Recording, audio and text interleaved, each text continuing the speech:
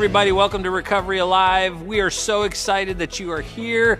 We feel like God is going to do something amazing in your life today. I just believe that with all my heart. So I just want to let you guys know that we want to make sure that this is a safe place for you to find hope and healing. We invite you to share this, start a watch party. Make sure that you're letting people know that this truly is a place where God is doing some amazing work. Let everybody know about it. We love you guys. As you could have chosen anything to be doing right now, but you decided to kind of hang out with us. So we're so glad that you did. Enjoy this service, and God bless you. How's everybody? You excited to be here tonight? Hey, my name is John. I'm a grateful believer in Jesus. I struggle with codependency and anger. Hey, I've got a good reason for us to stand tonight. And it's a little bit of a surprise. Come on out, Mr. Ray. Let's give it up for Raymond, who is back. Come on.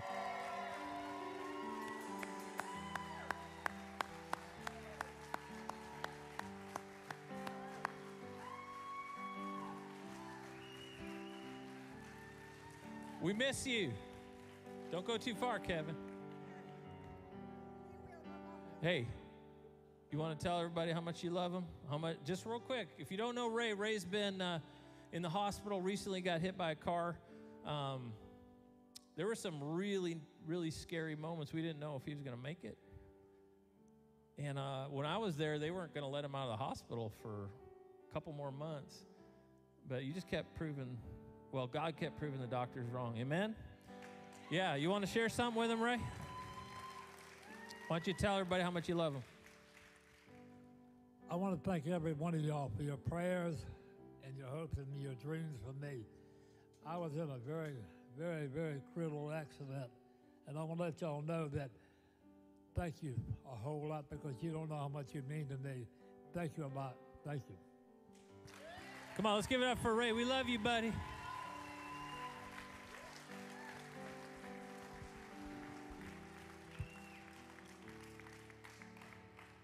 I love in 1 John where we hear this really beautiful moment, it feels like, of just joy and kind of unfiltered excitement from John when he just says how great the Father's love is for us, that he has lavished on us, that we would be called children of God. And I just want to sing this out, and I want to sing it in a declaration. If you're struggling with fear, if you're struggling with worry, if you're struggling with anxiety, I'm just going to ask you to sing this out. And I want you to sing it out not in a way that you know, we kind of sing worship a lot of times, just kind of in a mechanical way, but I want you to believe it, man. I want you to stand on this, and I want you to sing, I'm no longer a slave to fear. I am a child of God. Amen? I'm no longer a slave to fear. Sing that out. I am a child of God. Come on, sing it. I'm no longer a slave to fear. I am a child of God. One more time, come on.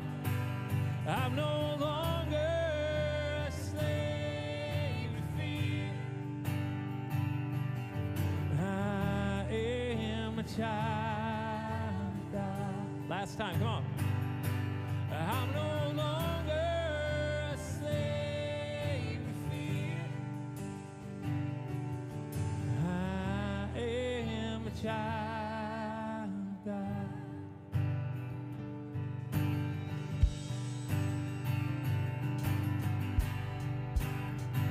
Sing, you unravel me.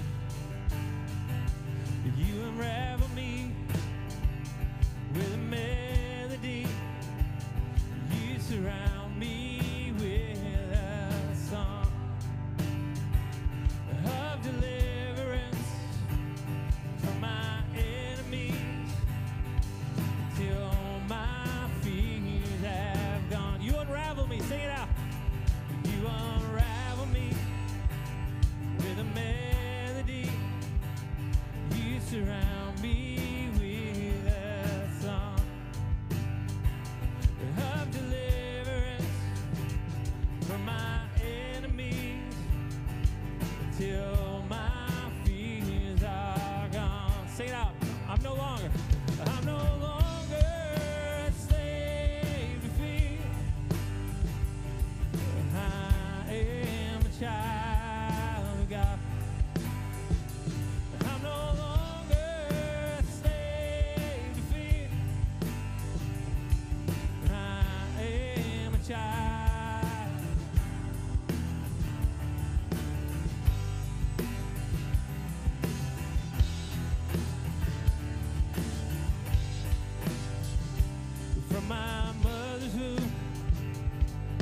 you've chosen me. Love has called my name. Come on. I've been born again to your family. Your blood flows through my veins. I'm no longer a slave to fear. I am a child of God. I'm no longer a slave to fear. I am a child of God. I'm no longer a slave to fear. I am a child of God. I'm no longer a slave to fear. I am a child of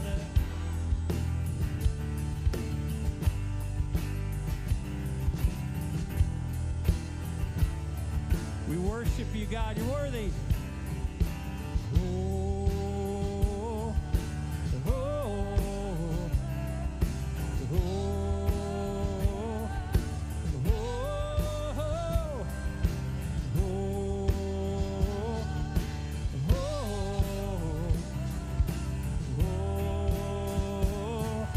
Has he split the sea in your life? Come on. You split the sea so I could walk right through it. My fears are drowned in perfect love. You rescued me so I could stand and sing. I am a child of God. Come on, sing it out. You split the sea. You split the sea so I could walk right through it. My fears are drowned in perfect love.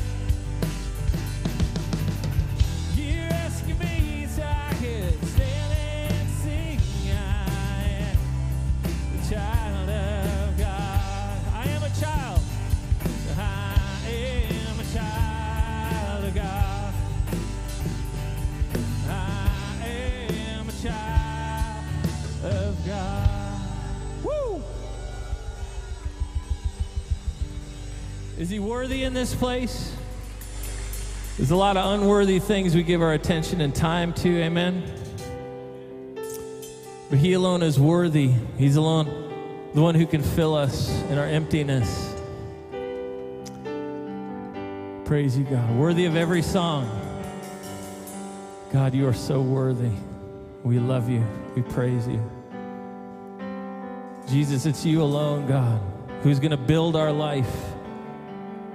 We love you, Jesus. Worthy of every song. Worthy of every song we could ever sing. Worthy of all the praise we could ever bring. Worthy of every breath we could ever breathe. We live for you. Live for you. Jesus, the name above every other name. Jesus, the only one who could ever save. Worthy of every breath we could ever breathe. We live for you. Live for you. Holy. Holy, there is no one like you. There is none beside you. Open up my eyes in wonder and show me who you are and fill me with your heart and lead me in your love to those around me. Let's sing worthy of every song. Praise you, God. You're worthy. Worthy of every song we could ever sing. Worthy of all the praise we could ever bring.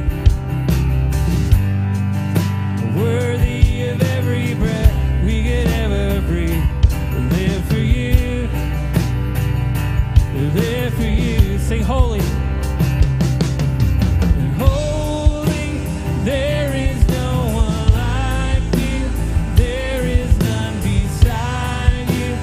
Open up my eyes in wonder and show me who you are and fill me with your heart and lead me in your love. But sing holy one more time. Sing it out, holy. There's no one. Holy, there is no one like you. There is none beside you. Open up my eyes in wonder and show me who you are and fill me with your heart and lead me in your love. Those around me.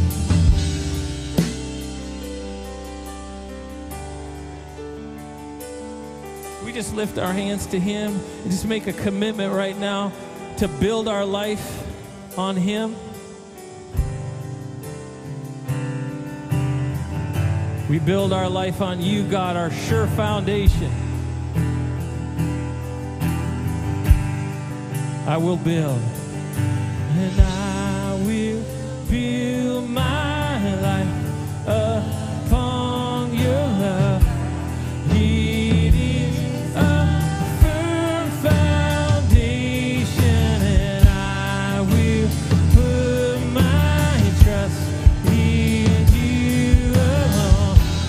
And I will not be, I will build, come on. And I will build my life upon your love. It is a firm foundation, and I will put my trust in you alone. And I will build, come on, let's sing it out, come on. And I will build my life upon your love. It is a firm foundation, and I will put my trust in you alone. And I will not, holy there is none, and holy there is no one like you. There is none beside you. Open up my eyes in wonder and show me who you are and fill me with your heart and lead me in your love. Those I will build, come on. And I will build my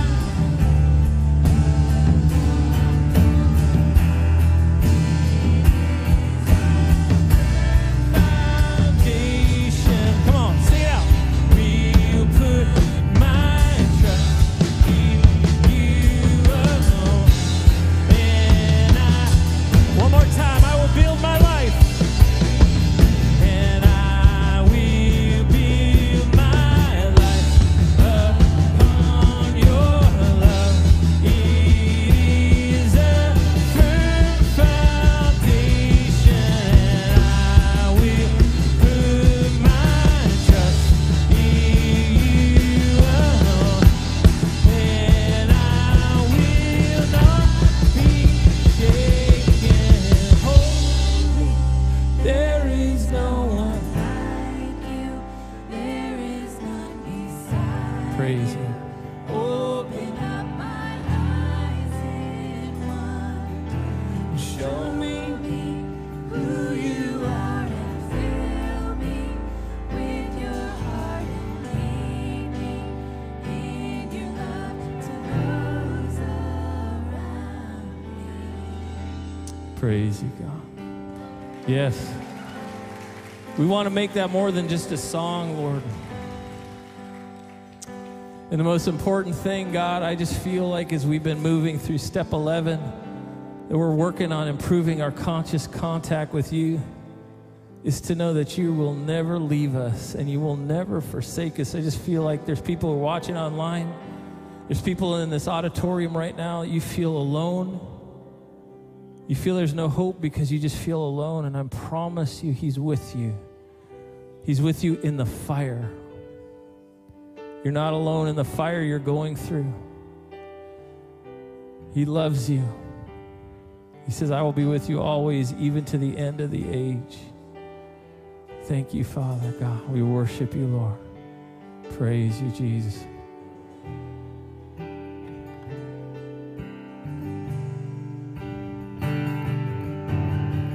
There's a grace when the heart is under fire. Another way when the walls are closing in. When I look at the space between where I used to be and this reckoning, I know I will never be alone. There's another in the fire. You're standing next to me. There's another in the water, just holding back the sea. Should I ever need reminded of how I've been set free? There's a cross that bears a burden, amen, where another died for me. There's another in the fire.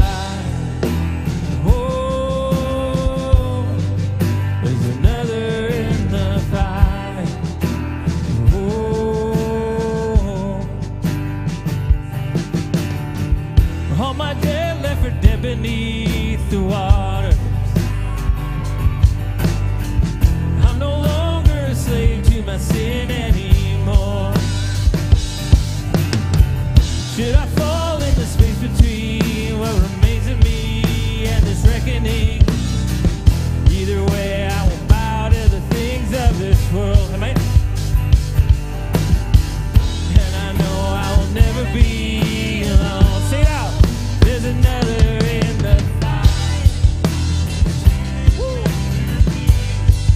There's another in the water, he's holding back the sea.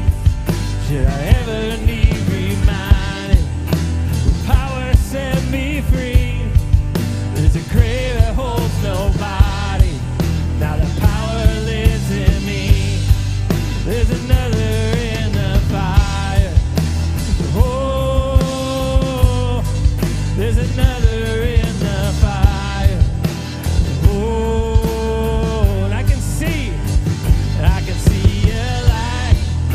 Darkness, as the darkness bows to him, I can hear the roar in the heavens as the space between west and I can feel the ground shake beneath us as the prison walls cave in. Nothing stands between us. Nothing stands between us. There's another in the fire standing next to me. There's another in the water, was holding back the sea. Should I ever need reminded how I've been set free? There's a cross that bears a burden, where another died for me. There's another in the fire. Oh, there's another in the fire. Come on, sing it out. I can see a light. I can see a light in the darkness as the darkness bows to him. I can hear the roar in the heavens as the space between west and I can feel the ground shake beneath us as the prison walls cave in. Nothing stands between us. Nothing stands between. And I can see the light. I can see the light in the darkness as the darkness bows to him. I can hear the roar in the heavens as the space between west and I can feel the ground shake beneath us as the prison walls cave in. Nothing stands between us. Nothing stands between. There's another in the fire. He's standing next to me. There's another in the water. is holding back the sea. Should I ever need reminding how I've been set free, there's a cross that bears the burden. Amen. Where another died for me. Come on, let's praise him. There's another in the fire. Thank you, God, for the cross of Jesus Christ. Thank you that you stood in the gap in my place. Thank you for salvation. Thank you for freedom. If you've been set free, give a shout of praise in this place, because you've been set free in this place. Amen, amen. Why don't you find somebody, give a hug, a handshake, or a high five before you're seated here at Recovery Alive.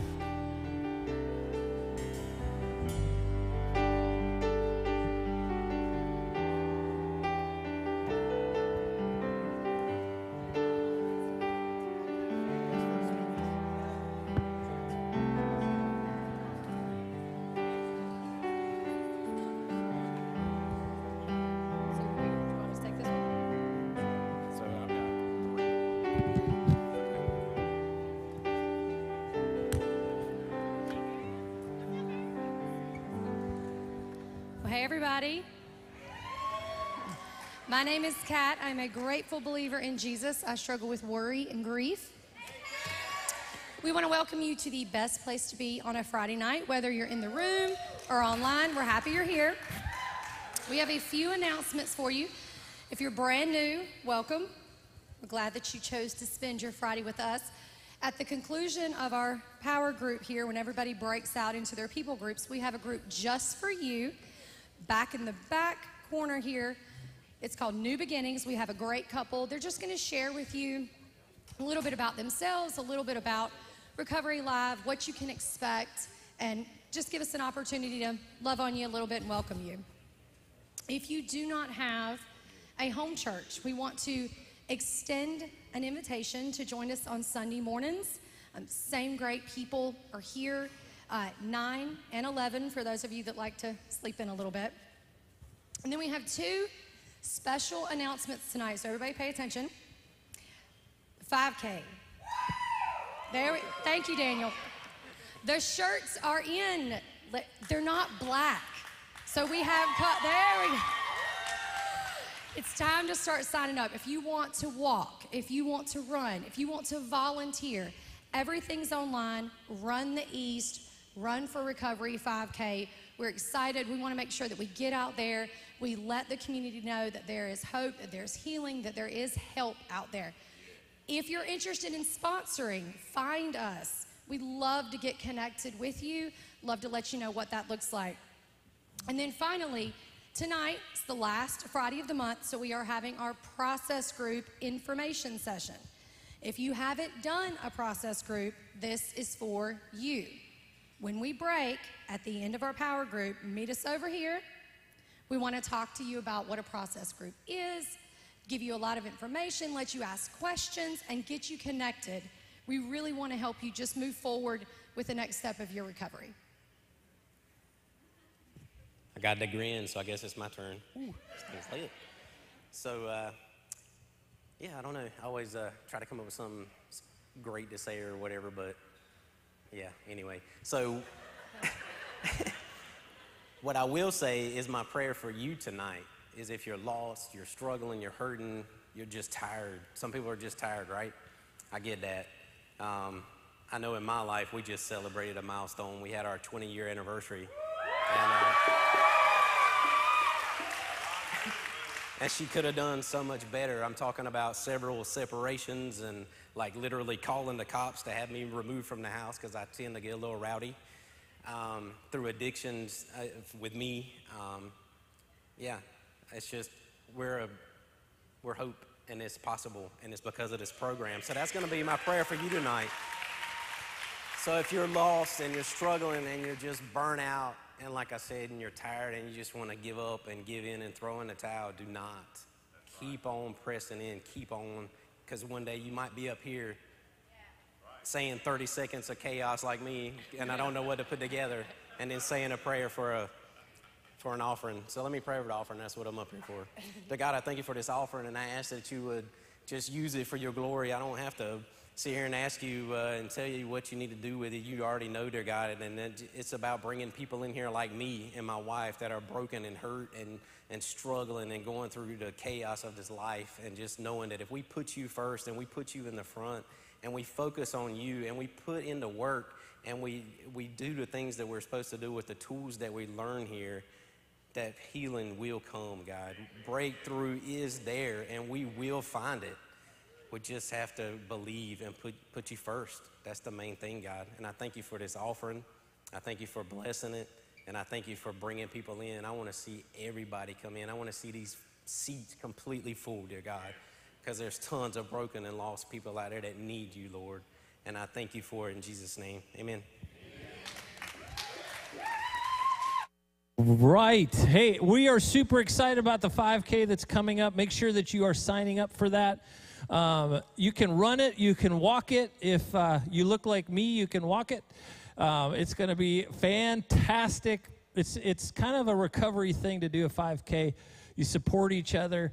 You love each other through that run, that walk. It's 3.1, right? 3.1 miles, 3.2 miles. Are you sure 3.1? I don't know what it is.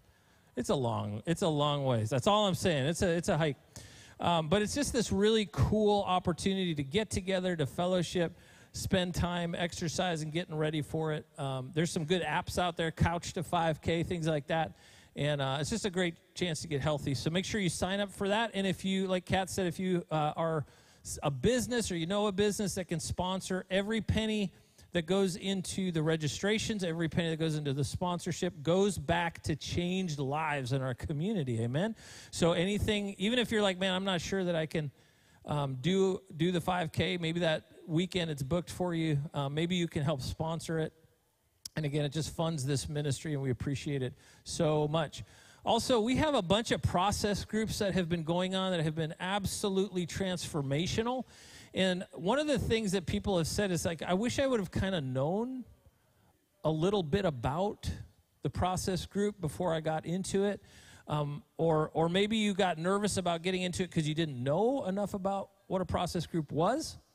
And so right after this service, I think Kat shared about this, but I want to make sure I emphasize this. Right after this main, what we call power group, this power service, when folks go off to the people groups, hang out right here, stick around, and learn about what these process groups are about.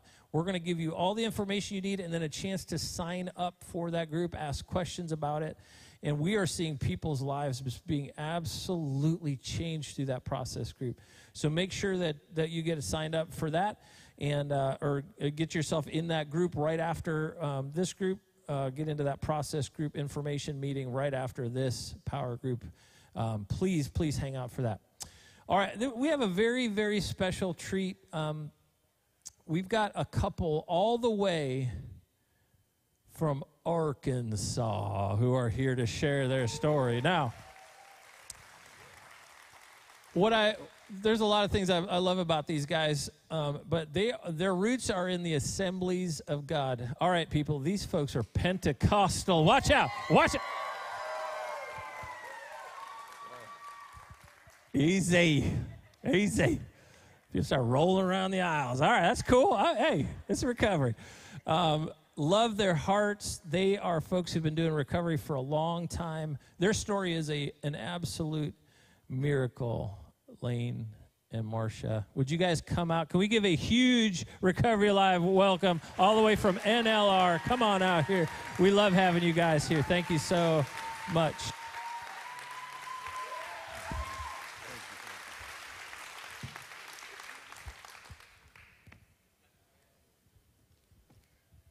Well, hi there. How are y'all doing? My name's Layne. I'm a believer in Jesus Christ. I'm in recovery for alcohol and drugs. Well, I grew up in a small town in northern Utah. I was the youngest of 3 children in a loving family. And although there was some dysfunction in our family in the form of verbal abuse, primarily between our parents, all of us children felt loved. Many alcoholics can trace some of their dysfunctional behaviors to their childhoods because of abuse or neglect. But that simply was not the case in my home. My parents were quite involved in their church. and drugs and alcohol were never a part of their lifestyle. We were taught right from wrong, and were continually encouraged to live good, moral lives. My life as a child was very simple, and it was very secure. I grew up in a town where everybody knew each other and all of your business.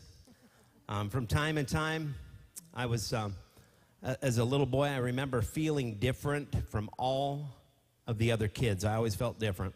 I felt lesser than, and I didn't feel like I was a part of almost any gathering.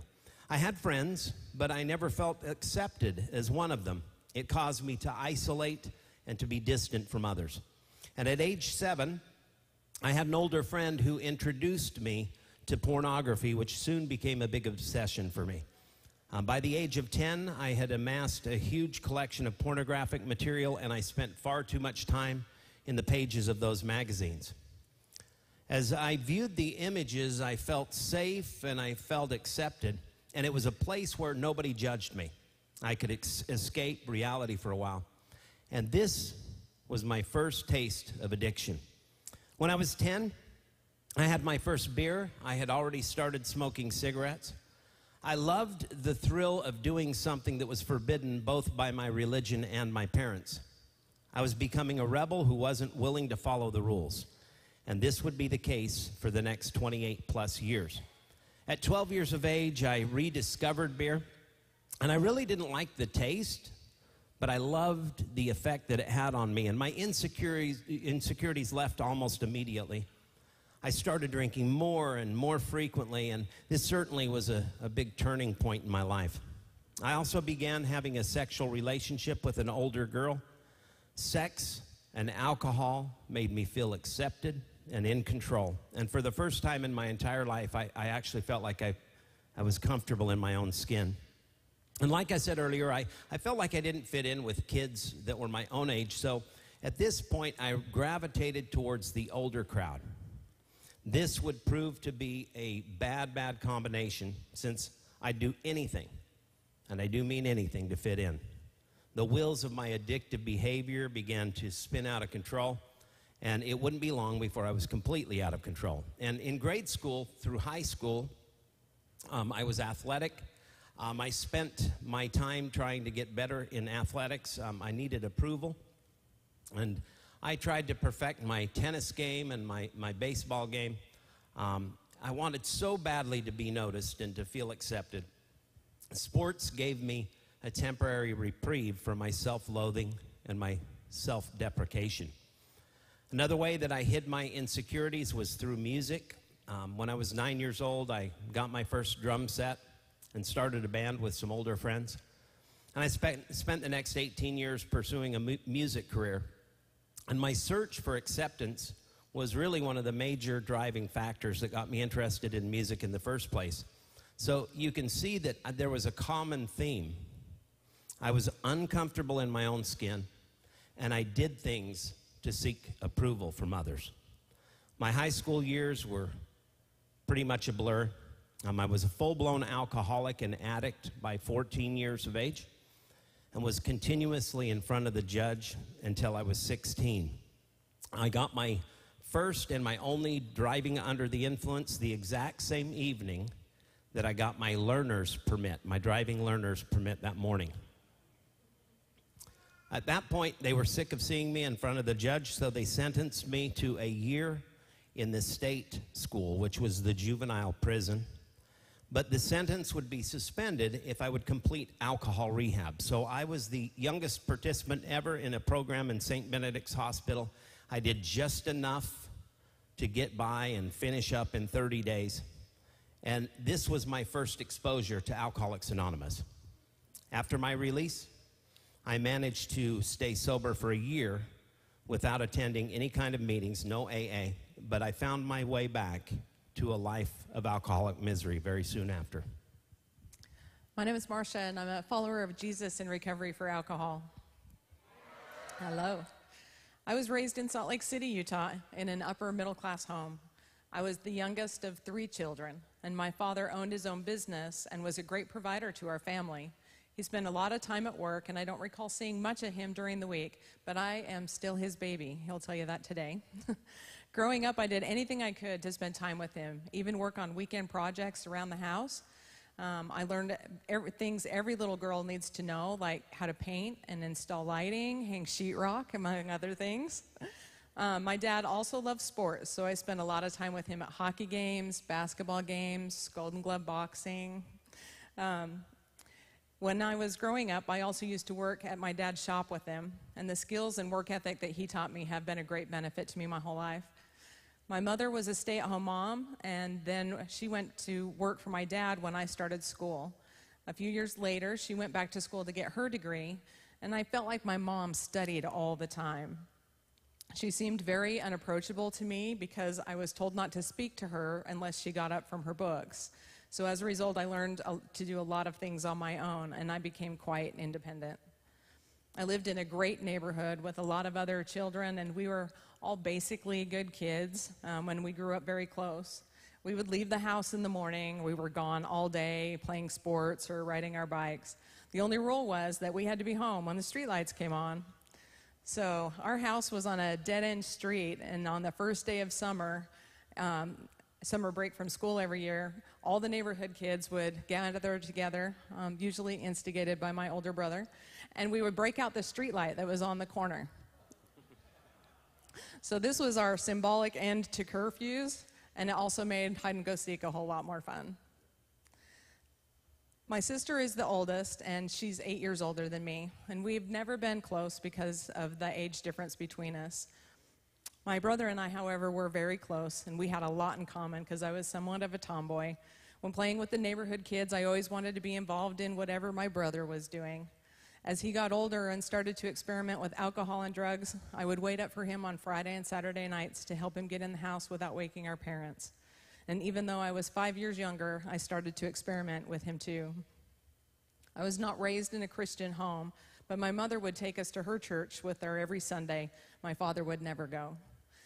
I would usually try to negotiate my way out of going by volunteering to help my dad with more projects. It seldom worked, but I still tried. As a teenager, I was insecure and had poor self-image. I was uncomfortable in most friendships, which led me to briefly get involved with a group of older kids I should have avoided. A few days after my 13th birthday, we planned to go to a movie. We got a ride to the theater, but didn't make it into the movie. Unknown to me, they had made other plans to hook up with some boys, and they picked us up from there. They had alcohol with them and drove us to a secluded area behind the Capitol building. One of the boys took an interest in me and asked me to take a walk with him. Once alone, his true intentions were revealed. I was unable to stop him, and my innocence was taken. Afterward, when we rejoined the group, the other girls said that they could hear my cries for help, but didn't know what to do, so they did nothing. At the end of the night, they drove me home, dropped me off around the corner from my house. As I walked up the driveway, I remember feeling relieved to be home. I felt safe. But as I entered, my parents were waiting for me, furious. Apparently, during the night, they had discovered that we had not been at the movie theater. They had much different perspective on the events of the evening and believed that I had intentionally lied about our plans. I tried to defend my actions, but they wouldn't listen. So I didn't say anything to them about what had happened to me that night. I felt totally betrayed. I just completely isolated myself. I immediately quit hanging out with those friends. I was withdrawn at home and spent most of my time alone in my room. I felt like there was no one I could talk to or trust. The hurt and isolation eventually led me to try anything I could to numb the pain.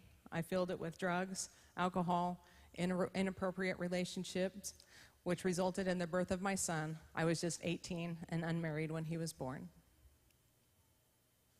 My zeal to grow up quickly resulted in me starting a family long before I was ready. My son was born when I was 20 years old. My oldest daughter at age 23, and then her sister was born just 10 months later. And although my family was growing and maturing, I certainly wasn't. My addictive behaviors stunted my emotional growth, and it caused me to be very, very selfish. And needless to say, my most important relationships were the ones that suffered the most. In 1989, my best friend introduced me, and my girlfriend at the time, to his girlfriend, Marsha. We were quite a foursome. We had a lot in common because we had young kids, we all liked to drink, and we loved to play cards on the weekends. And after hearing about a great job in Las Vegas, we all headed to Sin City in 1991. Looking back, that was not a wise decision. The first few years in Las Vegas were fun, but it didn't take very long at all for the fun to stop as our relationships with our spouses and friends unraveled. Marsha went through a very, very difficult breakup, a bad divorce, and I was there for her. A year later, Marsha returned the favor by being there for me at the end of my marriage. Through the years, we had become best friends, and I'll answer the question right now. No, we never had an affair. We were just friends. A short time later, we started dating, and we hit it off immediately because we knew everything about each other. It was just really natural. For the first 18 months, the relationship worked, and so did alcohol, but then everything turned on us. At the end of a crazy drunken evening, I was arrested on a domestic charge. In an attempt to salvage the relationship, Layne and I agreed that we would quit drinking. So I quit. He did not. He continued to drink, but he was now lying and sneaking, pretending to be sober. It felt like he was cheating on me. I had remained sober for just over 2 years when we got married. I'm still not sure why he asked or why I said yes. When we went on our honeymoon, it was a nightmare. Layne was sneaking his drinks for a couple of days until I finally told him to bring me whatever it was that he was drinking. We drank together for the next 3 days of the trip, and it was awful. I wanted nothing more than to get an early flight home, leave him behind with no money or a passport, and almost made it. I have not drank since we came home, October 11th, 2001.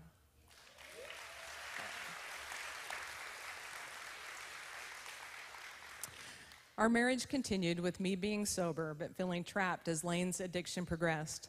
Whenever the holidays approached, it seemed to worsen, and 2002 was no different.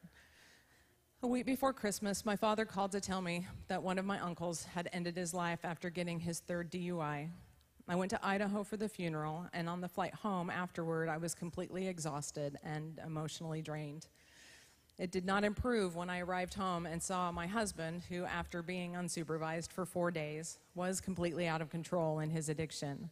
3 days later, he assaulted me and fled as I called the police. I hit my knees, and sobbing, I cried out for God. I wasn't sure if I believed there was a God, but I asked him if he was there, and he saw me, if he would help me. Layne came home after the police had left and I had gone to sleep, and a week later, he repeated the offense, and I called the cops again. The end of my drinking career occurred on Christmas week 2002. I can hardly remember any of the details of that week, but my actions led to my arrest. And as the officers put me in the back seat of the patrol car, I thanked them for arresting me. Puzzled, they asked me why, and my reply was, I know that I won't drink today. When I called my wife from jail, she let me know that I wasn't welcome back home and that she was leaving me. And as I sat in jail, I said a prayer to a God that I didn't even believe in, and this was my prayer. I said, God, if you are there, I need you. I knew immediately my prayer had been heard. Psalm 34:18 says, the Lord is close to the brokenhearted and saves those who are crushed in spirit. I knew my relationship with my wife might be over, but for the first time in many years, I saw a glimmer of hope. When I got released on January 3rd, 2003, my sobriety date, I took the bus to a friend's house, and I knocked on his door at 5:30 in the morning, and he graciously allowed me to stay on his couch. Each morning, he would drop me off at the local AA club at 8 o'clock, and he instructed me to stay there and go to meetings all day. At 5 p.m., he'd pick me up, and incidentally, then he'd take me to a 5:30 meeting and then a 7 o'clock meeting.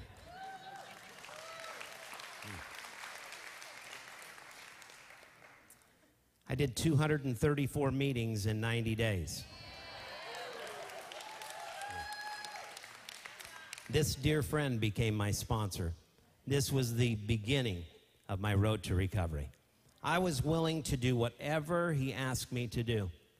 Several times, I tried to contact my wife over those first 2 weeks, and on one of those calls, my wife agreed to meet me at a mall.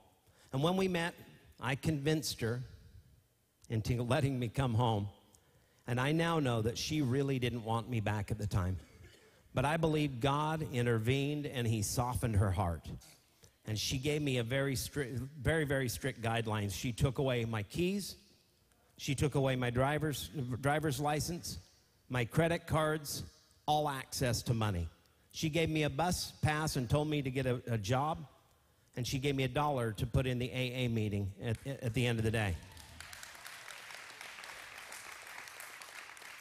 And then she said, "You're going to have to earn my trust." It took 2 years for that trust to be established. And one evening, while I was at a 5:30 meeting, a gentleman made a comment that changed my life. He said this. He said, "In order to truly achieve sobriety and have serenity in your life, a person had to have a relationship with God." Now, I remember thinking to myself, I have to find this relationship. I realized I had never experienced true peace, and that was exactly what I was looking for. You see, I had renounced God at 14 years of age, and I had lived my life as an agnostic, but I knew something had to change, and I knew just the place to find God. My wife and I were attending an AA meeting in a huge mega church on Thursday nights in Las Vegas.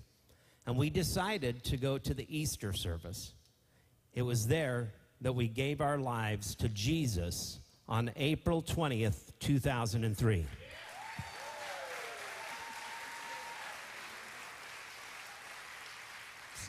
It's kind of funny, that's 4/20/2003.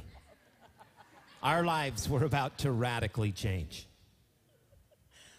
In August of that same year, there was an announcement that the church was starting a program called Celebrate Recovery, a Christ-centered recovery program. This sounded perfect for us. Because the church was just starting the program and didn't have sufficient leadership yet, the pastor in charge of CR asked us to go through leadership training, which we did gladly. It was amazing. God was using our weaknesses for his glory. We could not comprehend the love and the grace that was being extended to us. God used Celebrate Recovery to not only free us from addiction, but transform our marriage. Through working the principles of Celebrate Recovery, we were able to release past hurts and resentments and learn how to forgive one another and ourselves.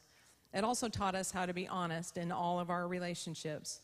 Celebrate Recovery has been instrumental in developing a deep intimacy with Jesus Christ. Recovery has taught us the importance of prayer, how to press into God, and to seek his will for our lives and our marriage. In 2007, God moved us from Las Vegas to Little Rock, which didn't make any sense at the time. We had recently purchased a home, had lucrative careers, and a wonderful church. Things were good. However, the complete transformation God had performed in our marriage allowed me to willingly follow Layne in the move to Arkansas. Proverbs 3:5-6 tells us, "Trust in the Lord with all your heart, and lean not on your own understanding. In all your ways acknowledge him, and he will make your paths straight." Yeah. At that time, we thought the Lord had moved us because of Layne's career. Looking back, we realized he had moved us for so much more. Several years ago, Marsha and I approached our church, and we asked them about starting a CR. And after meeting with a pastor, he told us that the church wasn't ready, but we could start a connection class on Sunday mornings. And at first, we scoffed. I especially scoffed. And I said, "No way." But the Holy Spirit had other plans, and so a class was born. It's called Life Recovery Central, and it's now still going on strong on Saturday nights and Sundays. We've been doing that for 12 years now. And yeah. In the spring of 2013, the church told us to come up with a proposal and a plan for CR at First NLR. We went to the summit that July and put together the launch team that fall. Our first Celebrate Recovery meeting was on January 2nd, 2014. It was the core members of our Life Recovery Central group who became our foundational leaders at CR. God always has a plan, amen? CR First NLR has had a big impact on our church. It really is okay to not be okay at First Assembly. And it's a place where every soul matters to God. And one thing we want you to understand tonight is that our marriage was lifeless and it was dead.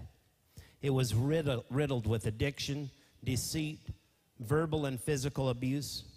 It was hopeless. And then we met Jesus. And slowly but surely, he restored and he renewed our marriage. And for 2 years, we struggled. We struggled to stay together. And for most of those 24 months, Marsha didn't even want to be in the relationship. In fact, at the 18-month mark, she asked for a divorce. But she stayed. When she didn't want to go to counseling, I went to counseling anyway. And sometimes people think that, well, I think we all think that marriage is 50-50 when it's actually both people have to give 100%. But there are times, there are times in a marriage when one spouse gives less. Marsha once said, she says, I was given about 20%. In those times, the other spouse must make up by giving more. And the key is to not give up and remain present. Giving up the fight only leads to a deeper hurt. Now, I'm not saying that you should stay in any kind of an abusive relationship. If there's a history of abuse, for goodness sakes, leave. What I am saying is God can and he will heal broken marriages. Even those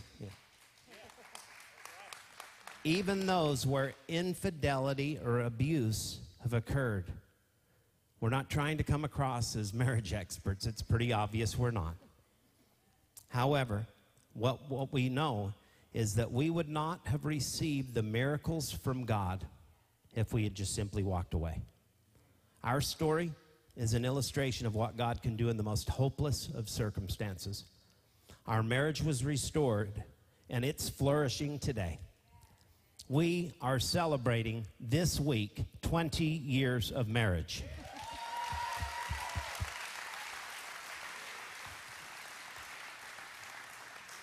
Nothing is too difficult for God. So for the newcomer, God has used this ministry to shape me into the person I was originally created to be. He is performing miracles. What recovery has taught me more than anything else is forgiveness. I have forgiven my abusers, my abandoners, my husband, and myself. Forgiveness is the key that releases me from the bondage of my past. I don't forgive because others deserve it. I forgive because I deserve it. I am glad that you're here, and you can abstain alone for a time. You can be sober in isolation, but it won't last. Recovery takes all of us, doing it together to work.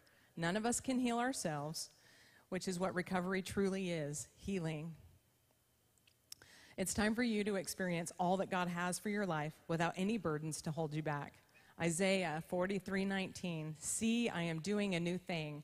Now it springs up. Do you not perceive it? I am making a way in the wilderness and streams in the wasteland.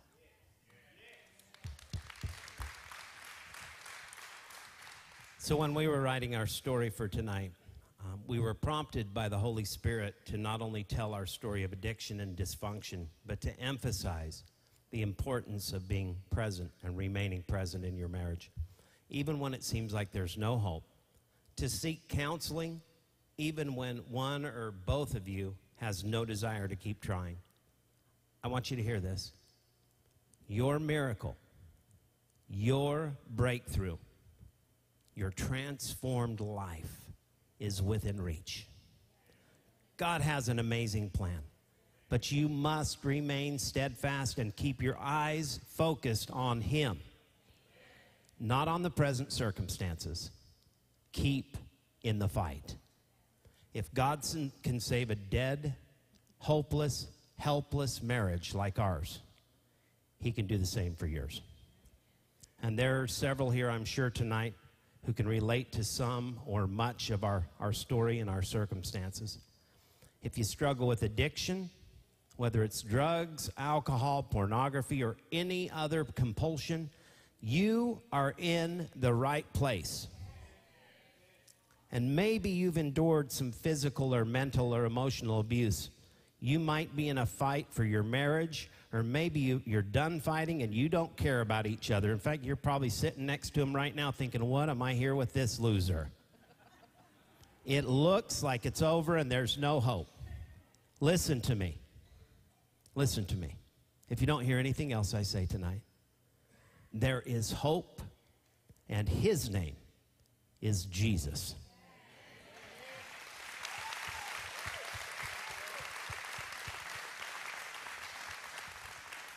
Thanks for letting us share.